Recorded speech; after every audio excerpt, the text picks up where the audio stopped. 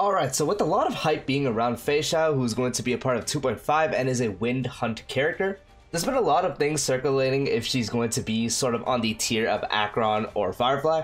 And so today I wanted to kind of be talking about that, sort of going over Acheron, Firefly, why they're really good, talking about Feixiao, what we might know, and sort of see if she might be actually hitting that tier, because as we do know, DPS-wise, we do have really good DPSs in the game. We have Danheng, we have Jinglu, we have them in their own tier, but at the very top of DPSs, we do have Acheron and Firefly, who are undisputed of the best DPSs in the game, and the gap between them and the tier below that is pretty big, which is demonstrated from the sheer output that both of them can get as opposed to the other characters. So I wanted to kind of be talking about, will Feixiao be hitting that kind of tier?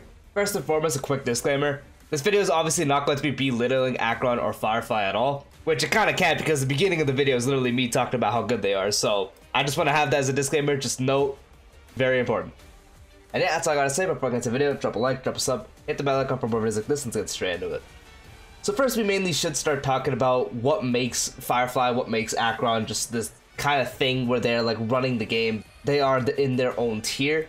Since we do know Acheron, she is this debuff based DPS. You do debuffs in order to give her stacks for her ultimate. Once you get 9 stacks, you're able to unleash the ultimate, dealing this insanely powerful sequence of an ultimate, which for the most part does single targets levels of damage as an AoE. There are multiple ways to stack her up now. There's stuff like the universal market trend strat, running 2 debuffers, just being able to get her stacks as quickly as possible, and even outside of her ult, her actual skill being able to do good damage. And then you combine it with what debuffers we do have in the game. We have characters that can lower defense, make them take increased ult damage, just any sort of debuffs working to increase her damage, and then the sheer number she actually gets out is what puts her on the very top.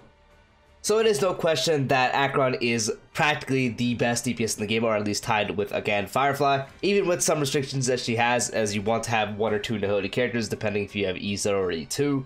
Even with those kind of restrictions, it has proven that she doesn't really get held back by them that much, and even with them she's at the very top because of how much her damage is. Everything she's providing, everything she can do, just providing an insane amount of damage. And now if we look at someone like Firefly, with the new break meta that has recently come upon us, Firefly is the character that kind of skyrocketed that whole playstyle because of the sheer output she can get throughout the break playstyle. Running her with characters like Harmony Trailblazer to absolutely skyrocket her damage, Ruan Mei, who benefits her entirely as well. The whole playstyle being around breaking the enemy, and once you do break them, you're able to do stuff like super break, doing break damage towards them, everything you do to jump that damage from little bit when you wouldn't really be doing much because they obviously aren't broken yet, but then you break them and that damage goes up from like 5k to like 350, 400, 500k.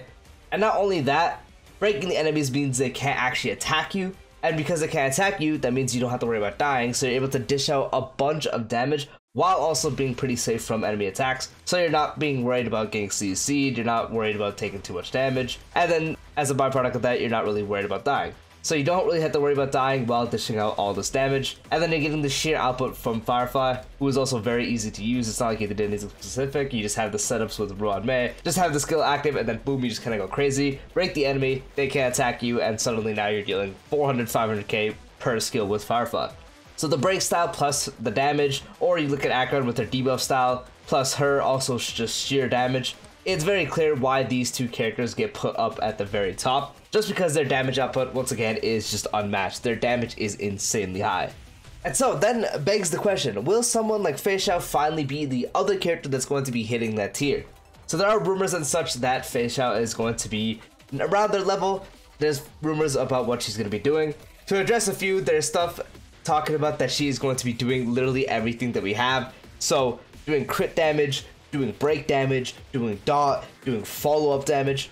That has been the rumors going around, that she is going to just be doing all that, which obviously if she's able to do all that, that makes her this pretty flexible unit. And obviously having a flexible unit makes them easier to build and giving them more team options, which alone can put a unit at a very high standpoint. And now even if she doesn't do that, or she might have 1 or 2, like she might just be a crit and a break DPS, that would also still be broken, and then you can also throw on maybe a follow-up attack, like maybe she's a crit DPS that does follow-up attacks, that also does break. If you look at the characters we do have in the game that can support that, and the teams that we already have that exist around that, you can mix and match a bunch of teams, you're going to have a bunch of units that are going to be really flexible. Such as on the follow-up team, we already have premium follow-up teams having someone like Feixiao, Topaz, Aventurine, and Robin. If she is a follow-up character, you'd be able to easily just sub out someone like Feixiao, and boom, you just have this premium team with now Feixiao, who is going to be dishing out all this damage as well. So she'd be another really broken character you can use there. Or if she's on the break side, you would just have a break team, but instead of the break DPS, so instead of someone like Firefly or Boothill, you would have Feixiao. So you'd be running Feixiao with Ruan Mei, and then you have a sustain, and then the last slot would mainly be up to you. Or you could also even do it as a hybrid. If she does both break and she does both crits, you could do something like having her with Ruan Mei as the break support, and then you could also pair someone like Sparkle to buff the hell out of her crit damage, and then your last slot being a sustain. So now you have this hybrid team where you have Ruan Mei buffing all types of damage plus break and all that kind of stuff. And then you also have Sparkle giving more turns. On top of that, giving a bunch of crit damage, giving some attack percent, giving some damage. So the output and the sheer numbers you can get throughout Feixiao, if she's able to do that, would be insanely good.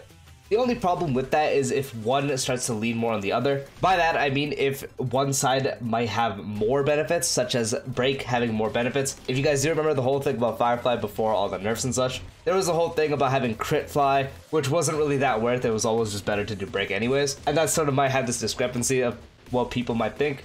And having the split stats is not only very difficult to build, but also just not that great. It's a different story where you mainly will focus on one and just getting some of the other is fine. That's like completely normal. But if it's more optimal to focus on both crit and break and having it balanced, then it becomes really hard to manage, especially with the scalings being weird. That is the only time this might become a little bit of an issue. But if they definitely do a thing where she might have both sides on the kit, so if she does have break and crit, but one might be better than the other, so say she has some break which might amplify her damage, but then she mainly does damage based off her crit, and just giving her turns via a Sparkle would be the better play. But then when you do trigger the break, that's when damage goes even higher by a good amount, but it's not something you really have to focus on. It doesn't really make it to where she needs it in order to function, then it's completely fine. And then if you account for the fact that she could have follow-up attacks, the sheer damage she can get based by just critting, along with the buff she can get via team options, and then also being able to amplify damage throughout doing break, all of that plays really well together if done correctly.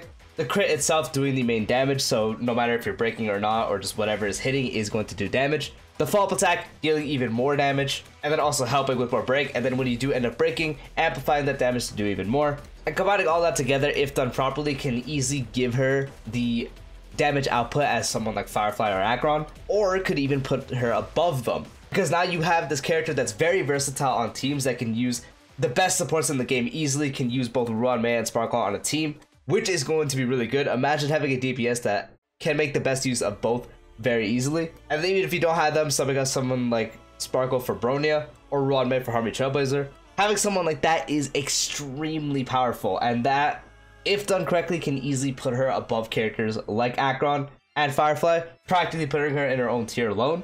And this is also not including if her kit might also have stuff like ignore defense, because we know how broken, no matter what you're doing, ignoring defense is insanely broken. So that might be another broken thing to consider for. Even if she does have some gimmick where, like Acheron, she needs debuffs applied to the enemies in order to gain stacks to all. As we've seen with Acheron, we did think that was going to be a bit bad, but it ended up not being an issue at all, and she's still just her own tier of DPS. Even if Feixiao has something like that, where she might need debuffs, or it could be something like where someone needs follow-up attacks, or other allies have to attack. With that, if she is doing the things properly, and she has this break where it can amplify damage, her main damage coming from crit, her also having a follow-up attack, adding all that together wouldn't really make that much of an issue.